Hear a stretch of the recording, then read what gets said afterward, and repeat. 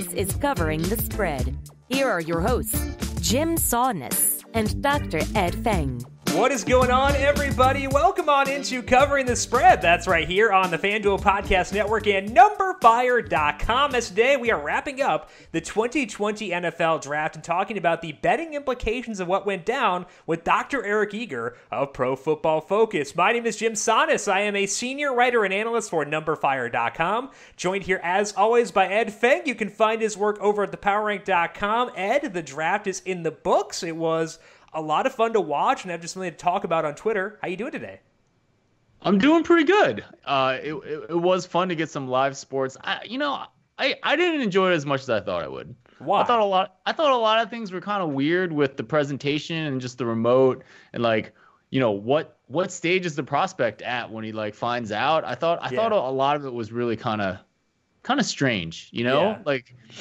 It was obviously different for the obvious reasons, but it just. Yeah, the broadcast wasn't as enjoyable as I wanted it to be. I think my standards were so low because of what we've been deprived of the past months, couple months. I was like, I will take whatever. You could just have a camera on Roger Goodell as he gets into weird poses for 4 hours, and I won't complain. I'm in. Let's do this. But that was part of the problem. When he made fun of himself for people booing him in a silent room in his basement, it was just weird. Yeah. So I didn't get to see that part because we were doing our live stream on the FanDuel YouTube page. So all I saw was him turning around and talking to people, and he would take forever to spit out the pick, and I was just angry because I was like, just say the pick so we can analyze it. Come on. Right. You're just drawing this out to torture me. And so I didn't get that part. Well, and then however many minutes, 15 minutes before they even put the Bengals on the clock, and then the Bengals take the entire time.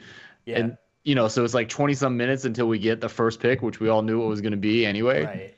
Yeah, that was it was interesting, and that one, it's always the first pick because you always know what's going to happen, and they just decide to draw it out. But any big takeaways from the draft for you?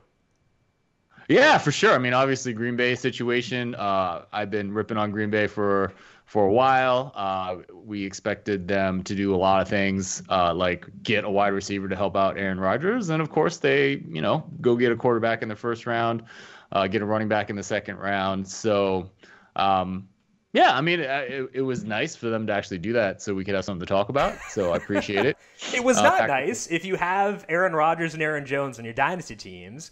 And you're hoping for Aaron Rodgers to get some help. You're hoping for Aaron Jones to continue to be a kind of do-it-all type guy. And both those dreams were shot. And so I was not exactly as excited, despite the fact that it is fun to occasionally dunk on teams. I was just kind of mad the whole time that they decided to sabotage me. I think this is a personal attack by the Packers against me. Yes, definitely you, and maybe a little bit Aaron Rodgers.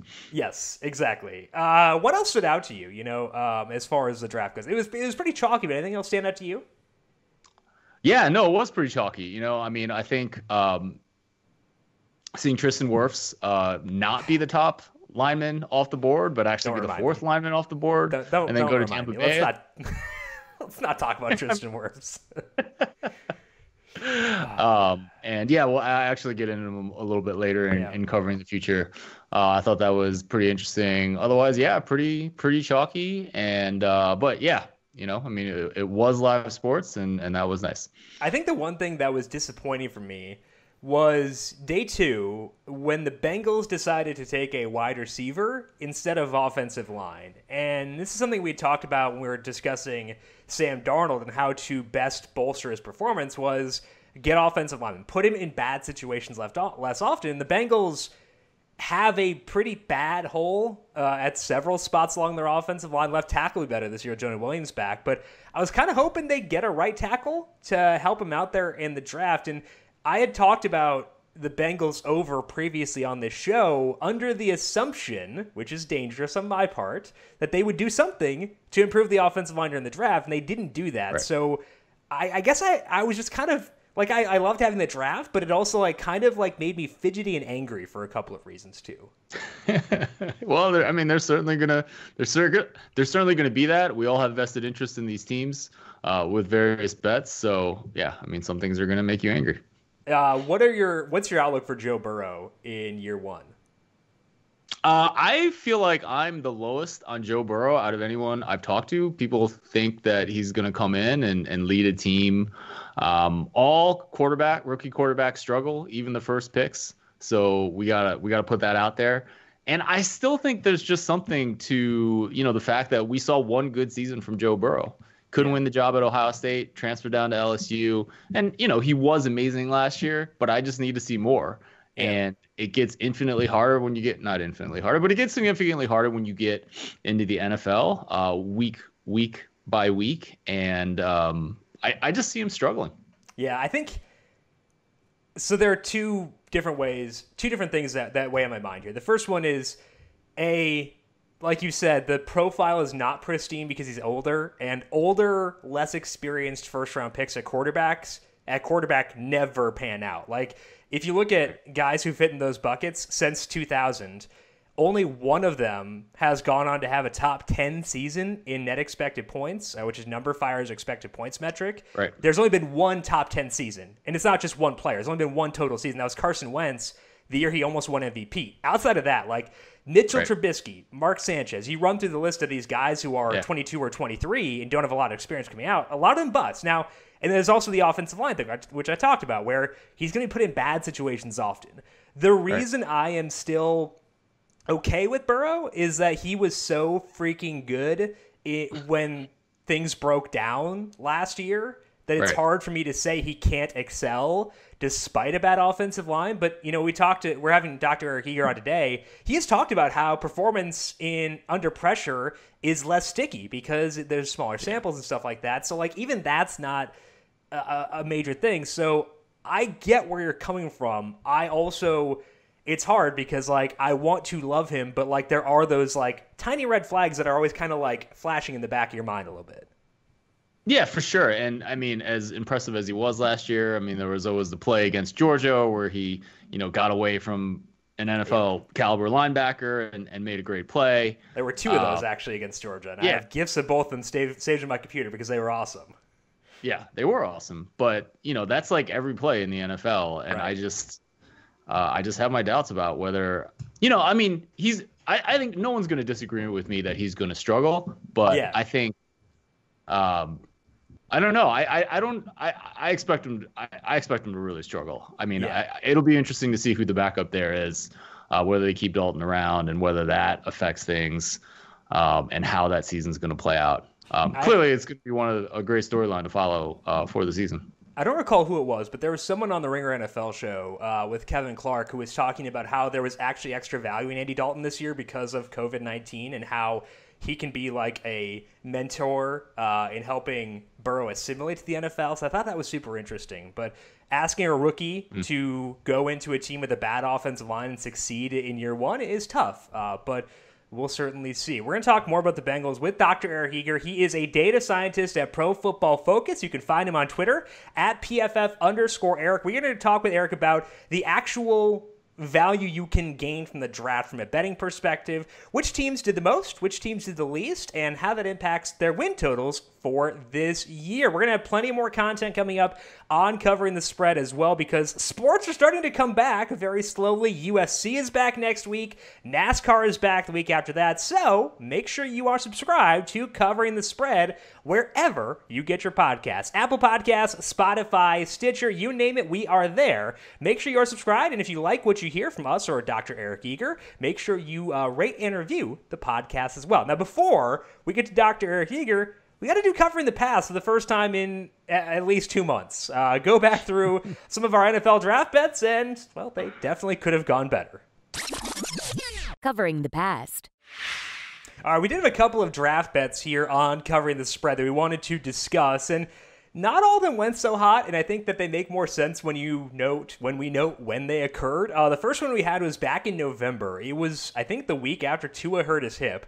I mentioned taking at 11-1 to go first overall, and that was before Joe Burrow went absolutely unconscious against the teams he played in the SEC championship game, in the semifinal, and in the finals. And it made sense that that one didn't hit. But I thought the thought process was he was this hyper-efficient young quarterback who did so against good competition. So I don't mind the process behind it, despite the fact that it did not work out. Other ones that occurred during draft season, Ed alluded to Tristan Wirfs. And Tristan Wirfs and I are not on speaking terms right now. I had mentioned the under on Tristan Wirfs' draft slot at 8.5. Obviously, that did not hit. I'd also had a piece up on numberFire, how it was, I was talking about the Jets' first overall pick. And I was like, okay, I think there are two lines of thought here. You go with the guy most likely to be available, or you go with the guy that I think they would want the most. And the guy I thought they'd want the most was Tristan Wirfs, and he was 7-1. So when we were on the draft stream, and I was like, okay, the overhit on Tristan Wirfs' draft slot, but he's still here for the Jets at 11, and I could hit 7-1 there. And they went Mekhi Becton. So, oh well, we had a good run. We did mention the Jets draft an offensive lineman here on Covering the Spread. That was plus 110. It hit, not a big hit, obviously, because it was just plus 110. But hey, we'll take it. The other one I had was no running backs drafted from the first round at plus 150. I was feeling so good about that for 31 picks. The Dolphins passed. The Seahawks passed. It was great. And the Chiefs ripped my heart out. I think this was like betting karma, like repayment, Ed, because they were so kind to me in the Super Bowl. They were like, you've had your fun. Now we're going to break your heart. We talked about what would happen if it got late in the first round. And what happens if Kansas City had the last pick? And I think we actually said, oh, that's a lock. Like, how are they not going to pick up something, a player to help their secondary, a cornerback? Yep. And then, of course, they draft a running back. Yeah. I had a good feeling the Dolphins wouldn't. But, like, you look at the history of Andy Reid, and, like, he had never taken, with the Chiefs, a running back in the first 2 rounds. I don't think in his entire life he had taken one in the first round. Right. And I knew that they were probably in play for running back. They also had only 5 picks. I thought they might trade down. There were a lot of reasons I was pretty good with this at plus 150. We almost got there. It didn't quite get there. So this is just payback for me, for them doing well for me in the Super Bowl. We had talked last week about the number 3 pick, about it going against Jeff Okudah, and I was on board with that one. We had a company like betting pool for the NFL draft, and I actually had Tua there with the Dolphins trading up. Didn't happen, but like it was an interesting pick for sure. Yeah, for sure. I've heard some rumors that Detroit could have traded down, and Miami definitely wanted Tua at that spot, and Detroit could have still gotten Okudah. Don't know if those are actually true, those rumors, but I think it would have made a lot of sense. But didn't work out, and that's how it goes. There was another rumor that the coaching staff and the front office were split, where the coaching staff wanted Derek Brown. The front office said, no, we're going Jeffrey Okudah. So potentially some of the Derek Brown stuff may have been coming out of the coaching staff, and then the Jeffrey Okudah thing may have been via the front office. So we'll see how the sands shift there up in Detroit. Hopefully things go better for us post-draft, but you live and learn. I select the process behind all the bets, and I am not going to complain too much. Today's podcast is brought to you by FanDuel Racing. FanDuel is doing its part to continue to bring sports fans excitement by offering users the chance to bet on horse racing. Use your existing FanDuel DFS login credentials to gain access to tutorials to learn more about the sport, including understanding how the odds work, the various types of bets, and most importantly, how to win your bets. Watch all the races live across over 300 tracks and fill the void left in your sports fandom today. For more details, visit racing.fanduel.com or download the FanDuel app today. Eligibility restrictions apply. Let's bring in Dr. Eric Eager now, Pro Football Focus. You can find him on Twitter at PFF_Eric. We're going to talk about the betting implications of the 2020 NFL Draft, some win totals he likes this year, and break down all his thoughts from this past weekend. Covering the present. Let's welcome Dr. Eric Eager into Covering the Spread. Eric, it has been a while since we last chatted. The draft is now wrapped up. You've hopefully had some time to rest. How you doing? I'm doing okay. All things considered, so much has happened since we last talked. It was, a lot of fun to see, Kansas City win the Super Bowl, and we had about a fun month of XFL, and then all this sort of crashed down. It was really fun to sort of get a live sporting event last weekend.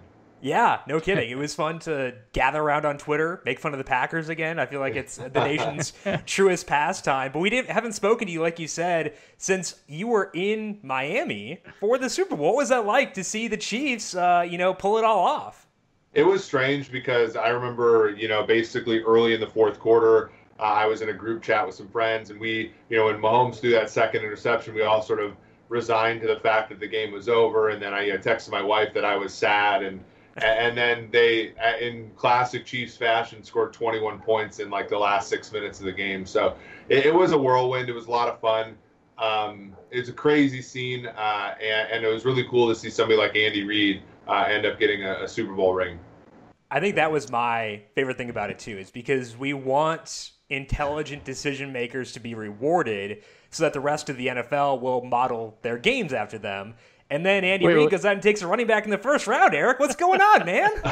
Yeah, the only people that were happy with that pick were people who had the over 1.5 running backs prop, coupled with the under 1.5 running backs prop, which is I somehow lucked into those, early in the process, sort of as an arbitrage, and then it ended up getting the middle. But yeah, as a Chiefs fan, it doesn't make a lot of sense. And then you see today that their starting cornerback, who they just gave a new contract to, got in a little trouble down in Florida, as one does. So it's a little bit of a strange pick. Obviously we're going to give the Chiefs the benefit of the doubt because they just won the Super Bowl and they're generally fairly good at making smart decisions. But that one, other than if you're a fantasy player, was a pretty big head scratcher.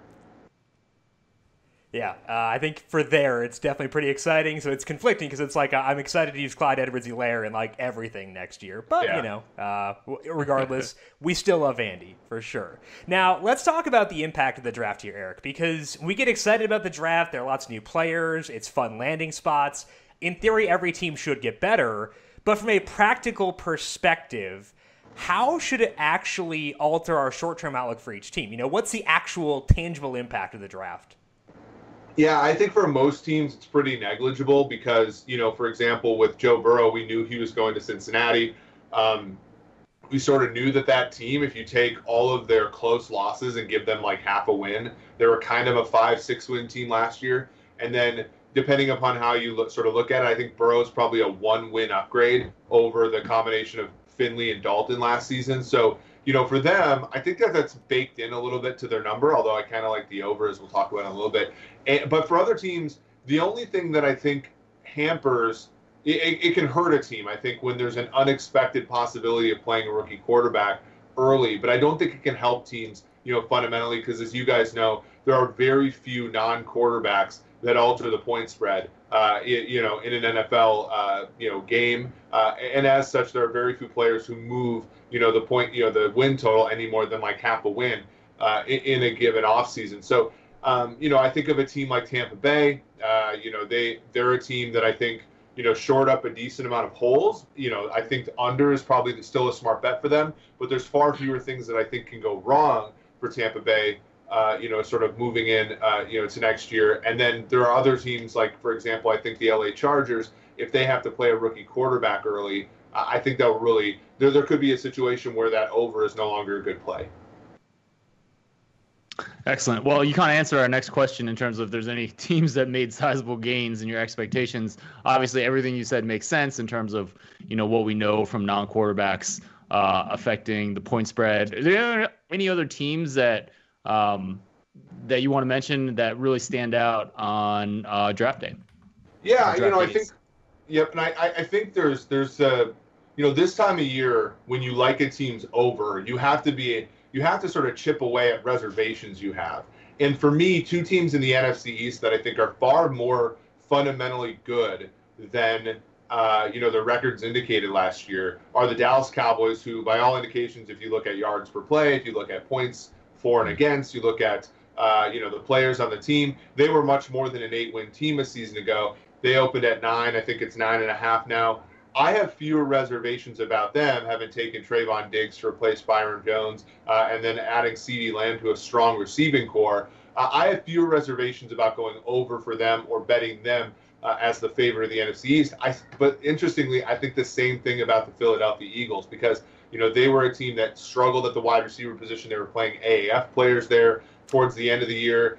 They just got a whole lot of good athletes and good players in the draft. So those two teams in an NFC where I don't think it's particularly top-heavy, there's a lot of good, not great teams. I think those two teams are firmly in that position. So for me, those two teams were the ones that changed it the most for me. And I think the Eagles are interesting because we saw them be aggressive in trying to address what seemed like a lack of athleticism on that side of the ball, on the offensive side of the ball last year. Getting Marquise Goodwin, you can question that. But Jalen Reagor, I mean, he was a super high usage guy at TCU. What's your outlook for the Eagles now that they have made those changes and then also potentially increase their floor should Carson Wentz get hurt by adding a guy like Jalen Hurts to the fold too?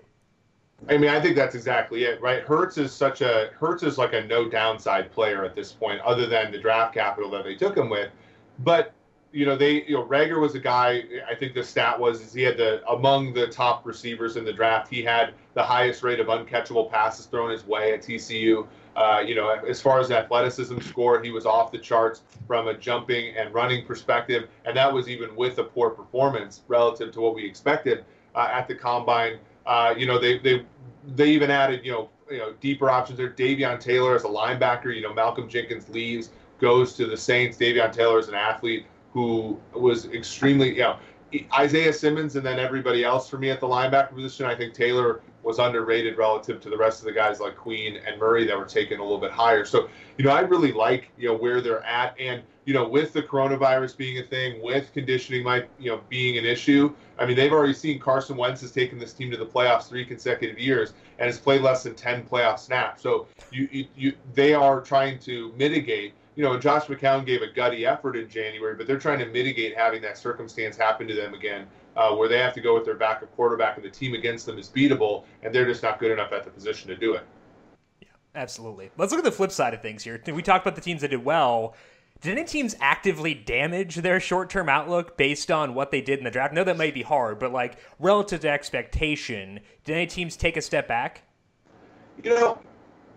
Relative to expectation, I think you can make a case that teams like Baltimore and teams like Kansas City, when you're trying to hang 11.5 win totals on these teams, I think the under is just more plausible, especially so for Kansas City when you look at what could go wrong.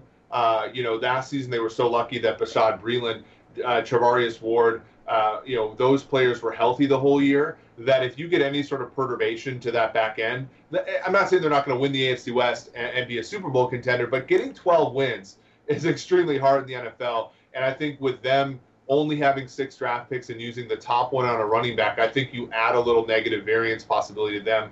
I think the same thing's true about Baltimore as well, because when you look at where they struggled in the playoffs against Tennessee, it was really when they needed to get a throw by Jackson. They just didn't have reliable targets. Marquise Brown is a great down the field player, but none of their players were a Anquan Bolden type player. To stop a yard ahead of the first down and take an accurate pass and get a first down. And they didn't address that position until later in the draft with guys like James Prochet. So, those two. Obviously, there's downside there. I think the clear one though is Green Bay. When you look at last season they were 13-3. And in many respects, they were the 49ers away from being 14-2, the 1 seed, and in the NFC representative for the Super Bowl. And that's why they're trying to emulate the Niners.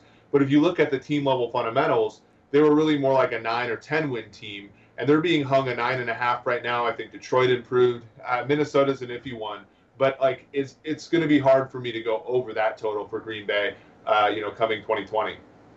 Yeah, I want to circle back to the Packers here in a second. Let's talk about the Chiefs because they're really interesting because not only is their win total 11.5, but you're getting plus money on the under. It's at plus 105. Do you recall seeing a number, this large in the recent history? Because it seems like just monstrous. Well, we talk about Andy Reid. Andy Reid has gone over the Vegas total every single season he's been Kansas City's head coach. And so I think a lot of people are just saying, look, I'm just going to bet it and forget it with Kansas City. I'm going to come up with my money no matter what. I mean, last season, they had to start Matt Moore for a game. Mahomes was banged up for a bunch of others. Hill missed time, Watkins missed time, and they still won 12 games. And I think when you look at, a lot of people say, well, they've only lost 3 games to the AFC West since week 2 of 2015. that division isn't getting a whole lot better when you look at the Raiders, but maybe the Chargers and Broncos are a different story. So it's just a trend. I mean, people, it's like the Patriots, right? For years, the sharps bet on the dogs against the Patriots and got hammered. And when you look at win totals in a specific market, when Alex Smith was the quarterback, the market always underestimated the Chiefs. And now, when the Mahomes has been the quarterback for 2 straight seasons, they've cleared the total easily. So they're just daring people to bet the under. And I frankly, even though I'm a Chiefs fan, I don't think it's a bad play.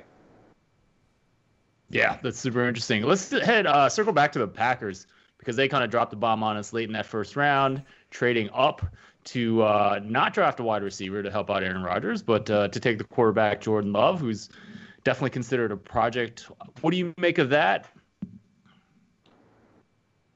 I think the Love pick, interestingly, even though they traded up for him, and I don't think of him as a great prospect. That was their best pick of the whole draft, and so that tells you everything you need to know. Like AJ Dillon, if you look at his combine measurables, awesome. 250 pounds, over 6 feet tall, 4.47, I think 4.49 maybe, huge vertical leap. Like he's a great athlete and he is a good performer. But in the second round, while you already have Jamal Williams and Aaron Jones there, it is, in my opinion, a disaster of a pick. And even though I like Josiah DeGuara as a player, he's more of a 5th, 6th, 7th round tight end. There's no reason in a draft full of bad tight ends that you would reach for him in the 3rd round. I mean, Kyle Juszczyk isn't worth a 3rd round pick, and he's Kyle Juszczyk, right? If you're trying to project a guy into that spot, like it's nowhere near that valuable. So, and then out of their 3 or other 4 picks, in day 3, like 3 of them weren't even ranked by our big board. So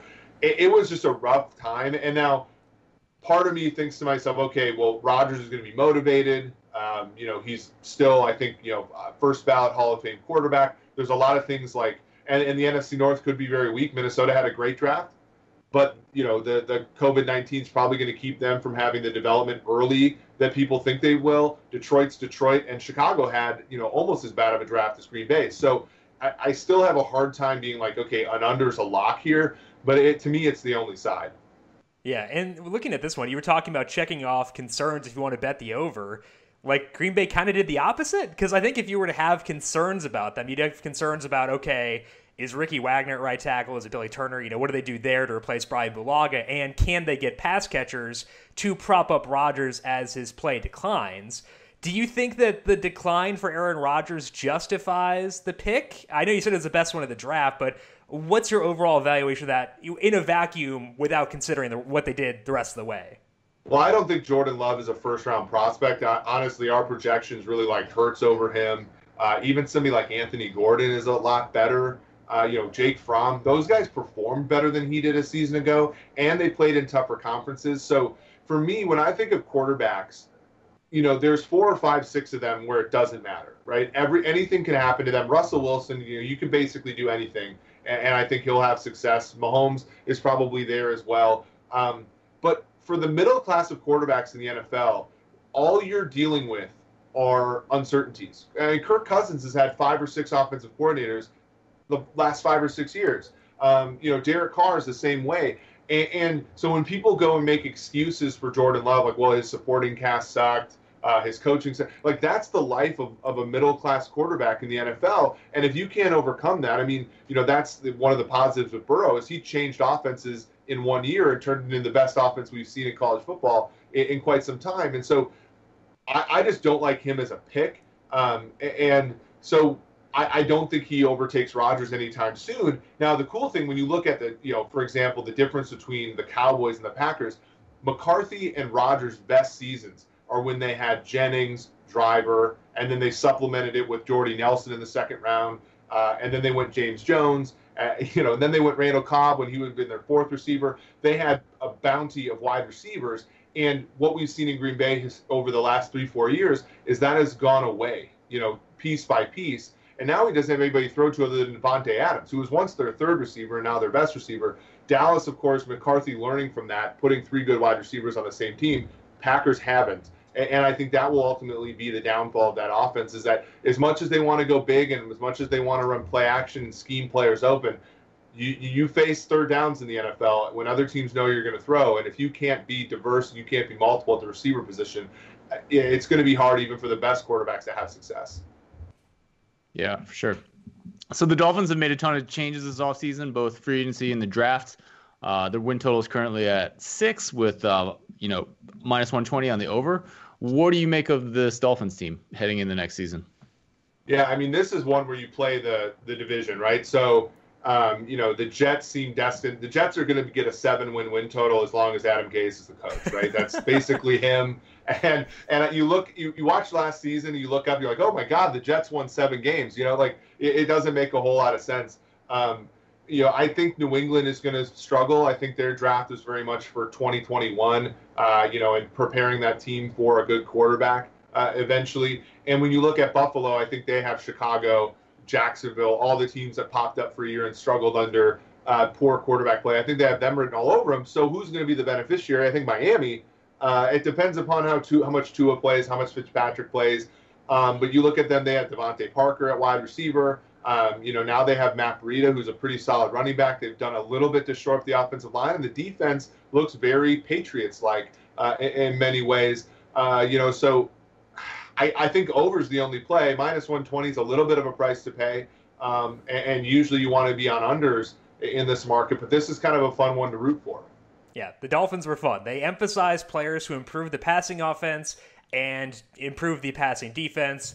Pretty fun approach for them, for sure. Let's talk about the Patriots, who you alluded to there. Right now, it looks like it's going to be Jarrett Stidham starting week 1. Cam Newton could still go there, maybe Andy Dalton, but the cap issues are legitimate with the Patriots right now. Let's say that Stidham does start week 1. What would be your outlook for the Patriots? Their win total is 9 right now with minus 120 on the over. I mean, to me, I don't think you can hang a 9. I mean, you can't hang a 9 in this league with guys like Bortles in 2018 right. or Trubisky in 2019 or, even Josh. I mean, Josh Allen is even getting that kind of respect, although if you factor in the juice, it's pretty close. So, I can't imagine doing anything other than under is the play here for New England. I mean, with a historically good quarterback and, a pretty good offensive line, they struggled to move the football in the second half of last season because guys like Mohamed Sanu couldn't get it done. Guys like N'Keal Harry couldn't get it done. And it's still unclear. They did draft 2 tight ends, but it's unclear, if any of those guys are going to work out. The running back position, aside from James White, is sketchy as well. So I just don't think they can move the football. And you look at that division, the Jets' defense last season was underrated but pretty good. Bills' defense, we all know that they're a solid squad. And as you just said, the Miami Dolphins have been, in position, to make their passing game defense better. The last 2 seasons after being one of the worst in football. So it's going to be hard for them to move the football, and as good as I think their defense might be, I just can't see just a defense-only team having a winning record, let alone 10 wins. What was your evaluation of Jarrett Stidham coming out? He was an interesting guy because he had transferred mid-career, and his numbers at Auburn really bad, but it's hard to suss out what is him versus what is the offense. What was PFF's evaluation of Stidham last year? Yeah, he was certainly a late round pick. Worse, sort of, I would say like a little bit below somebody like Anthony Gordon. 6.5 yards per pass attempt. 58%. So not a good quarterback. For the modern day NFL, which might be exactly what they want if they're going to try to get a quarterback like Justin Fields or Trevor Lawrence come 2021. It's not a rosy outlook, and if they want to win this year, they probably have to go with a different option at the QB position. Interesting. Eric, do you see any other win totals at FanDuel Sportsbook that stand out to you? Yeah, I do. And to you guys' point about the Chiefs, I like unders that pay out more than the bet. So, Buffalo, for example, at 8.5 at plus 138 or 135 currently, I like that one just because, again, when you're looking at win totals in the NFL, it's skew left. Because for one, you add up the totals and they're all more than 256. And then when and the number of bad things that can happen to a football teams other than quarterback are extremely anti-fragile. So, Buffalo loses a couple of those great players in their secondary to injury. They lose some offensive line play, or the offensive line gets worse at a position. All those hurt you more than the fortification of those things benefit you. And then when you look at quarterback, Josh Allen simply is not good enough, I think, to lead a consistently winning football team. Last season, he led the NFL in percentage of dropbacks that were negatively graded by us. So to me, that under, even though, I thought it would open a little higher, maybe 9.5, at 8.5 plus money, I think it's worth, I think it's worth it. The other team, which I talked about earlier here, I like the Bengals over 5.5. It at minus 110. It's the best division in football, not named the NFC South. But there's a lot of things that can go wrong with the teams above them. Cleveland, we saw how bad they can be when things go poorly. Pittsburgh, obviously, like great defense a season ago. Does that regress? And is Big Ben coming back enough to deal with that reversion to the mean? And then Baltimore, I think, there's only one way that they can go, unfortunately, which is I think to take a step back. 5.5. It's really hard for a projection model to spit out a number lower than 6 when you simulate a season a few hundred times. Yeah, we had talked about the Bengals over as well. I think that one's interesting because it's not just getting Joe Burrow. Because like you said, like Burrow's upgrade over the Andy Dalton, Ryan Finley thing is like not that much, but you add in Jonah Williams, you add in the free agency things they did on the defensive side of the ball, get A.J. Green back healthy. That's pretty legit, especially when you're getting, you're not paying a whole lot to get to 6 wins, essentially. Well, they went from being very fragile defensively to having a little bit of anti-fragility when you look at, Trey Waynes, Mackenzie Alexander, William Jackson III is already a pretty good cornerback, and then they drafted 3 linebackers in the draft, and in the front floor, Geno Atkins and Carlos Dunlap are a pretty good pair of defensive linemen. So they could go from being a very terrible defense to at least an okay defense. And as you said, A.J. Green, I think, is one of the most underrated players of his generation. He comes back, Tyler Boyd, and then they got Auden Tate and John Ross to fit in there. If the offensive line can protect Burrow even a little bit, I think that the team will be, not great, but like six wins is all you're asking for here. Yeah, absolutely. 6 wins is not a whole lot to ask.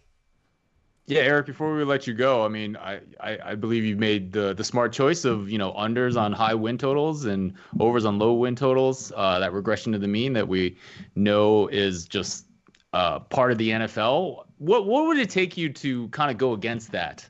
What would you have to see? Well, so here's one, and I'll give it. So it's not exactly the lowest win total in the world, but I think it's worth an under play, and that's the Las Vegas Raiders. So they're at 7.5. You got to pay a little bit. You got to pay minus 115 there.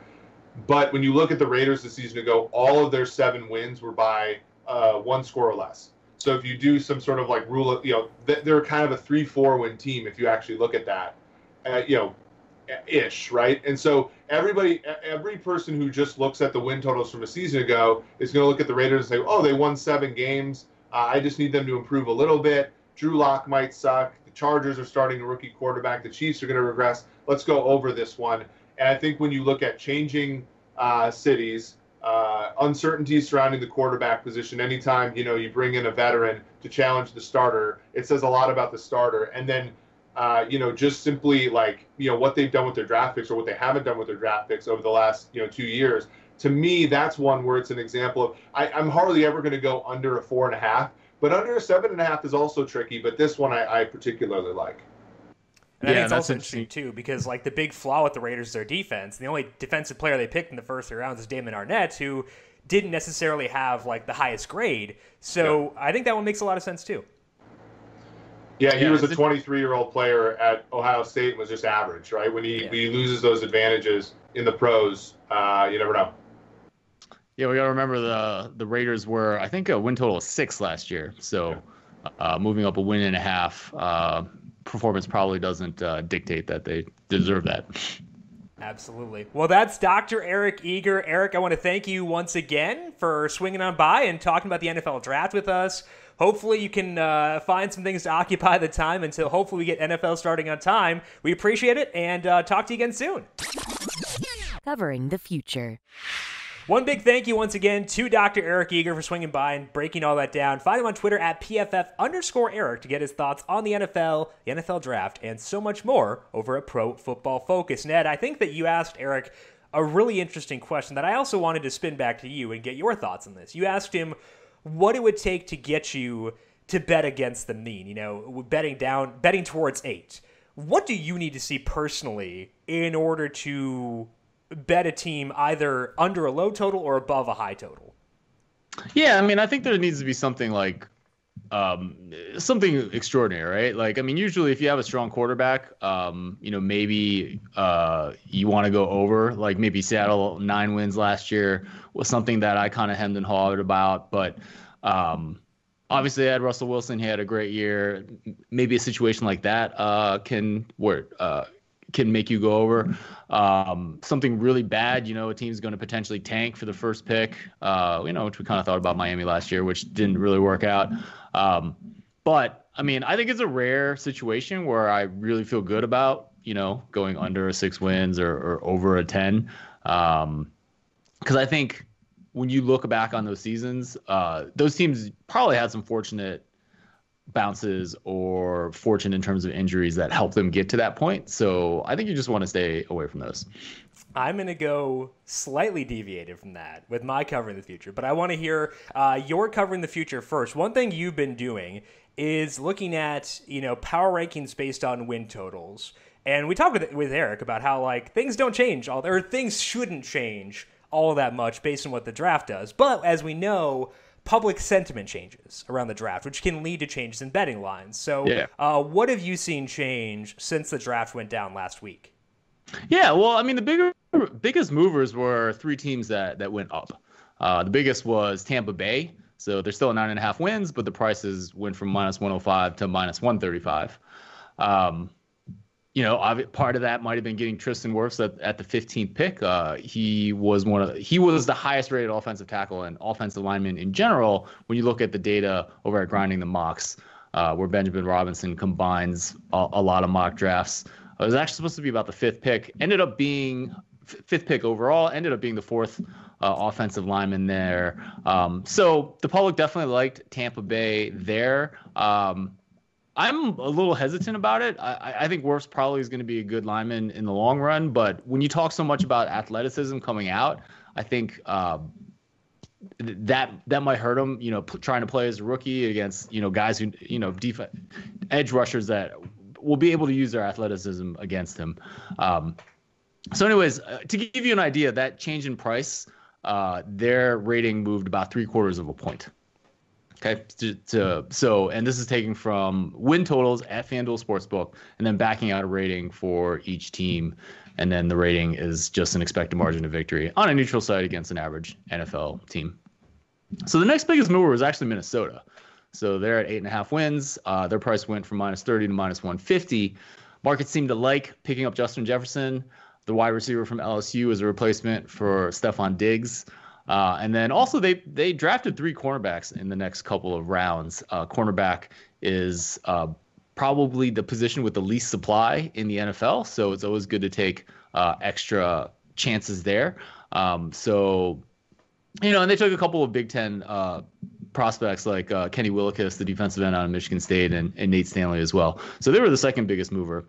And then the third biggest mover was actually Detroit. So still at 6.5 wins, but went from -135 to -150.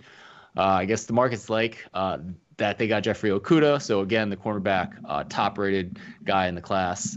Also spent a lot of picks on the offensive and defensive line later in the draft. So, and then we've talked a lot about Green Bay. The markets didn't move too much. It was -105 on the over for 9 wins before. It's +100 now. So. Not a ton of reaction to not helping Aaron Rodgers out with a wide receiver. And I think that's interesting, too, because we talk about – I think that I'm partially in a bubble on the people I follow on Twitter and what they talk about. And they talk about the Packers and their bad draft, but they also talk a lot about the Denver Broncos and their good draft, because I think that what they did was – one thing Eric talked about is how there aren't a lot of quarterbacks who are independent of their surrounding. And what you want to do – when you have a quarterback who is in that blob in the middle is improve their surroundings. And Denver, we don't know where Drew Lock is on that spectrum. He could be someone who is irreparable, doesn't matter how good a situation is, or he could be in that blob. But what they did was they kind of ensured he would be good if he were in that blob, where he could be good with a good situation by adding Jerry Jeudy and KJ Hamler. So I guess I kind of expected Denver to be a team that might shift from an odds perspective, but it sounds like they didn't. They're at 7.5 and -110 on the over right now. Yeah, I'm pretty sure that didn't move. Yeah. So We'll see. I mean, it's only been a couple of days, maybe a week from now, that will have changed. Yeah, the Vikings one is interesting too because like they basically took the mindset of we're going to get these picks wrong because we have less information, and they value analytics testing like or athletic testing more than any other team.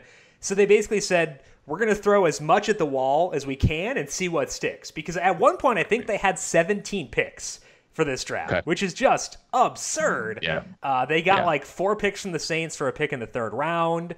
And like, that's what you should do. I don't know if it'd be enough to get me to change my thoughts on the win total, but like from an actual like NFL perspective, like that was a good strategy. I just don't think it would necessarily get me to bet the over on them. Yeah, for sure. I mean, it is usually a good idea to trade down to give yourself more shots at the draft. Baltimore's been a team that has done that over the course of years, and they've built up a lot of talent on that team. So yeah, to see Minnesota do that is definitely the right move. And to use those picks to address positions like cornerback where the supply is very low is definitely a good idea. And they needed someone to help replace Stephon Diggs, which is tough to do. You can't really replace Stephon Diggs, but Justin Jefferson at least helps bandage the loss of Stephon Diggs as much as you can. So improve the passing game, improve the pass defense, and things will generally go pretty well for you. For my cover in the future, I want to talk about the Cleveland Browns because they're a team that burned a lot of people last year from a betting perspective. They got a ton of buzz. Their odds got shorter and shorter, and they got shorter than they should have. But I think they've had a good offseason again, and maybe a bit of a lower key offseason, and the buzz has been a bit more muted here. And right now, the win total for the Browns at FanDuel Sportsbook is 8.5. So I am saying to go over. However, you get plus 115 on the over, which makes it a little bit of a different discussion. Hopefully not as egregious to go over on a win total over 8. But I do like that quite a bit because the offseason gains the Browns have had have been pretty big because they addressed both tackle positions, which should allow Baker Mayfield extra time in the pocket, improve the passing game, and that's a big thing. It also helps him be a bit more volatile in the positive sense because as the year went along last year, Baker Mayfield, his average depth of target went down because they had to get rid of the ball super quickly to avoid the pitfalls of that offensive line.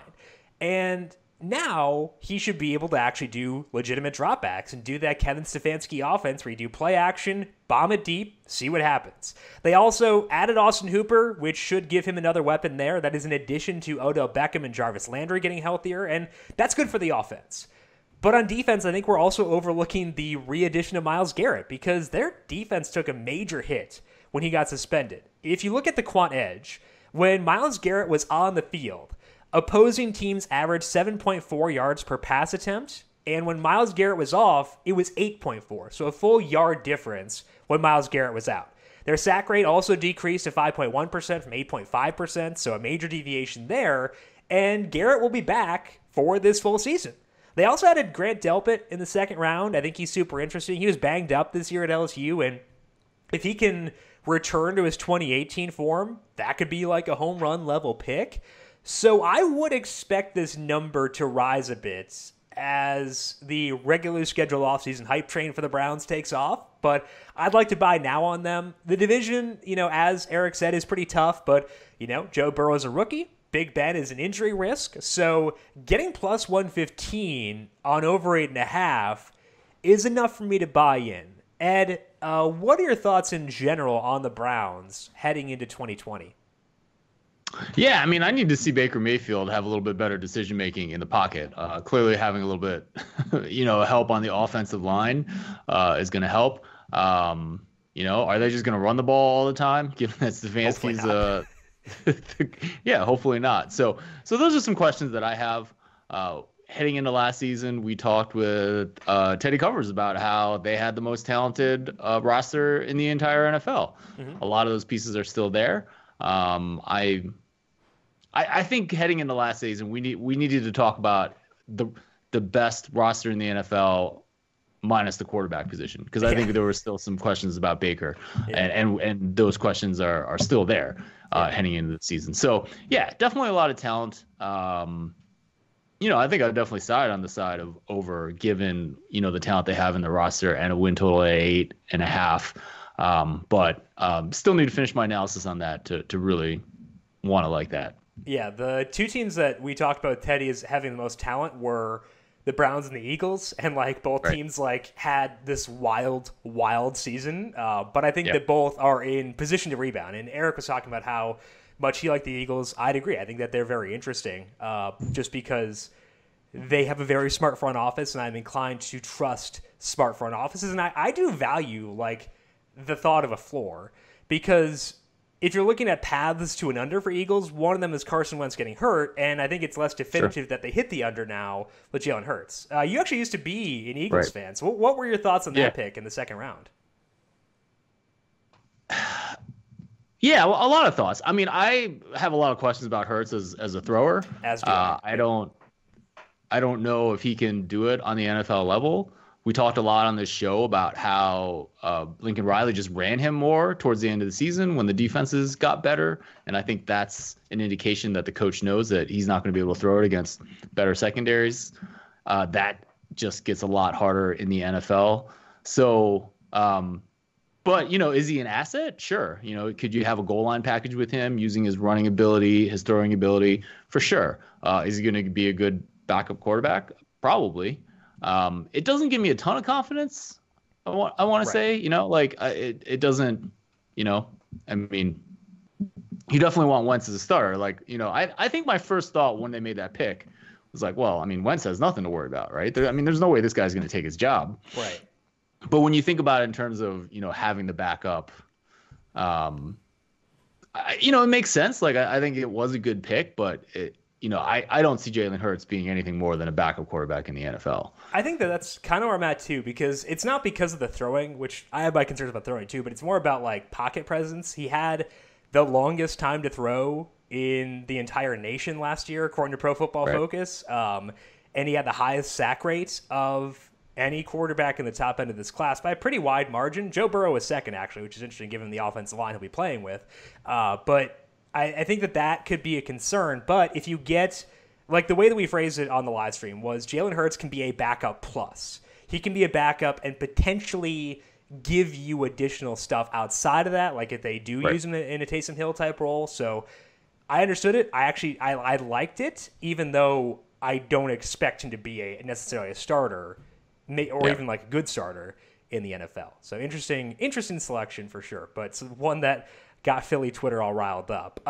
Quarantine corner for this weekend. I think this is like week 7 or something. Wow. It's been a long time.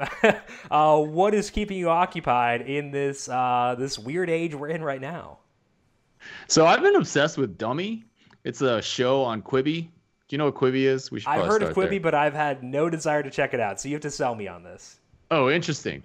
So they're kind of evil. It's kind of like Netflix, but only on your phone. Yeah. And everything's limited to 10 minutes. Okay. And when they get you hooked on a show, like I've been hooked on Dummy, like they only release these shows on weekdays. So not that we have enough things distracting us from our workday, but they need to just pile on. But with that said, Dummy is about a girl who starts becoming friends with her boyfriend's sex doll. And I love that reaction. That was kind of why I started watching it. And it's seriously one of the funniest things I have seen. And it's very meta. And so she's dating a guy who is older and a very successful writer. And she's trying to be a successful writer. And she starts hanging out with his sex doll. And it's hilarious. So I would actually, I don't know. I'm kind of in my little bubble here. Yeah. Like I just started watching this and I can't do it when I can't laugh out loud. Like I stopped watching the shows. I still haven't got my wife to like watch it to tell me whether. So I might be completely crazy. Sure. If you all go out there and like watch Dummy and think it sucks, definitely let me know. Yeah. Because I want to know if I'm crazy. But I just thought it was one of the most hilarious things I've seen in a while. That is a wild concept, and I want to be in the room when it was pitched. Like, hey, I've got this idea. Let me know what you say. Buy or sell. Like, and, what a pitch. I mean, not that I'm trying to, like, I haven't really found anything else on Quibi I like. Yeah. So I'm not trying to pitch the service, but you can sign up for it. And I got 90 days free. I don't know what the deal is right now, but you can certainly watch it for free. The last episode dropped this morning, so you can just binge it all, which I think will take you like an hour and a half. Yeah.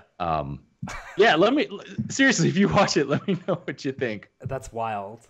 The reason I was so hesitant is because I am admittedly quite lazy. And the idea of having to hold my phone for 10 minutes, like physically hold my phone at an angle and watch a video for 10 minutes is like daunting. I have trouble watching 2-minute videos on my phone because A, lack of attention, B, I can't check Twitter while I'm watching it, and C, I'd rather just watch it on my laptop. So like I think I am an abnormal media consumer because I watch so little stuff on my phone, and I think like that's kind of like the whole pitch of Quibi is like I might be the furthest thing from their like target market you could possibly get because I hate watching things on my phone. It's not like the little screen. I'm just superbly lazy and want to check Twitter while I'm watching it.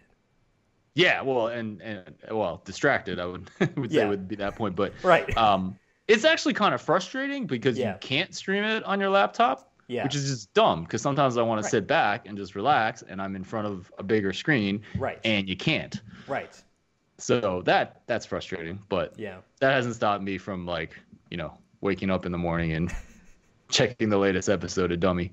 All right, so let's check out Dummy on Quibi to get all that because it sounds interesting. I don't know if I can necessarily get into Quibi just yet, but you might have sold me with that. That is all that we have for today here on Covering the Spread. Big thank you once again to Dr. Eric Eager for swinging by and breaking down the NFL draft. Make sure you check out Eric on Twitter at PFF_Eric and go to PFF.com for all of his work there. Big thank you to Calvin Theobald, our video producer, for working the video side of things here today. Thank you, Cal, as always. If you have questions for Ed, make sure you find him at the Power Rank on Twitter, thepowerrank.com as well. And the Football Analytics Show is Ed's podcast. I am at Jim Sonnes, JimSannes, and you can also follow the FanDuel Podcast Network at FanDuel Podcast. We'll be back again next week to break down more sports as they start to trickle back into our consciousness. And we'll break those down with you and walk you through all the avenues you have to finally give in to that betting itch. This has been Covering the Spread right here on the FanDuel Podcast Network.